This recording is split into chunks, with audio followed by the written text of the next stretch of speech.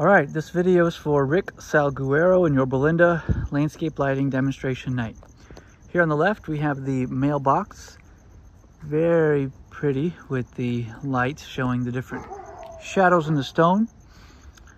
The left and right short wall has lights on the wall face.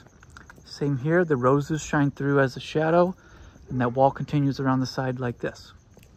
There are two trees up in the planters. One light will be in the front of each tree. There's also the steps. So here there are lower steps and mid steps, so those will have lights. And there are 4 pilasters holding up the steps, and those have stones on the front and side. So as you go up the steps, you can see the stairs and the stones. The pots are going to have lights, and that looks great. The raised planter will have lights around the rim and as well as in the tree.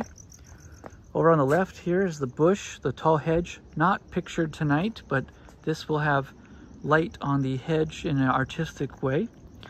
We're also going to have lights on the chimney up top there.